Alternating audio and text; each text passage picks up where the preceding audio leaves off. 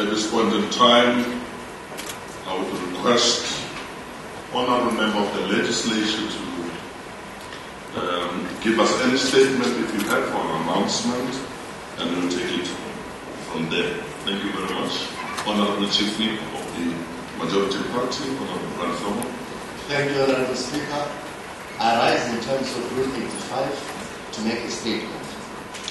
On behalf of the ANC, and indeed all progressive humanity across the globe, we wish to strongly condemn the disproportionate killing of Palestinian civilians by the Israel Defense Force.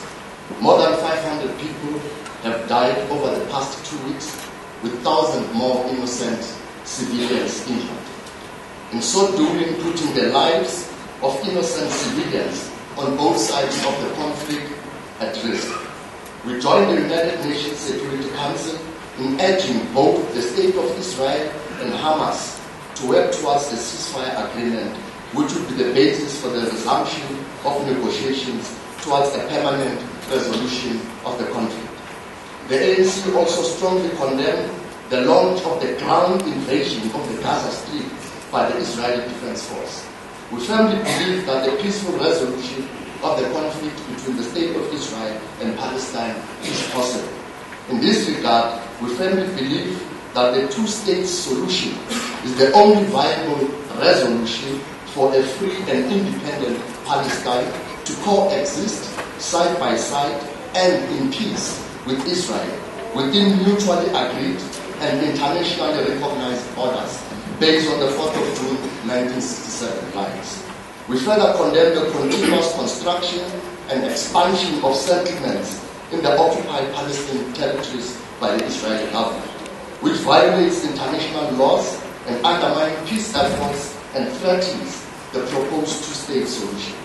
We welcome the initiative to form a unity government in Palestine, and we hope that the current environment will not be abused to undermine that initiative. We will also join His Excellency President Jacob Zuma and our national government in urging the United Nations Security Council to fully exercise its functions in terms of the United Nations Charter with regards to the Israel-Palestine matter. I thank you.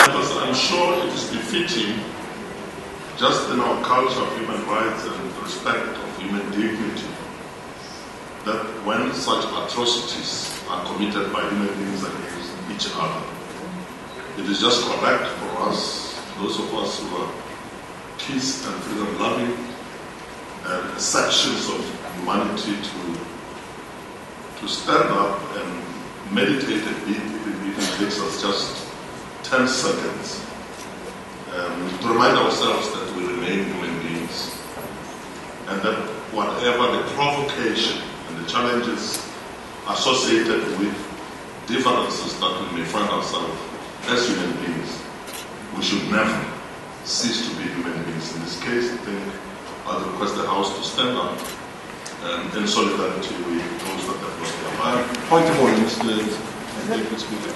I can't find a rule that support what you would attempt to do, but as you say, looking at the humanitarian aspect, we from our side would stand in solidarity with the victims of all conflict in the Middle East and wider across the world. Thank you.